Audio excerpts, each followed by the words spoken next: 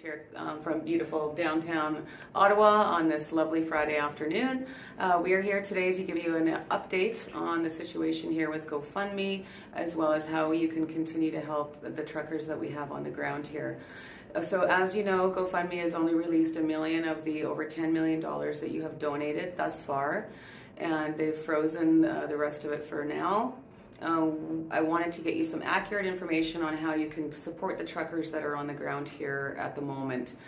We've decided to team up with an organization called GiveSendGo, which is going to enable us to get donations into the hands of the truckers much quicker while everybody gets the rest of the stuff sorted out.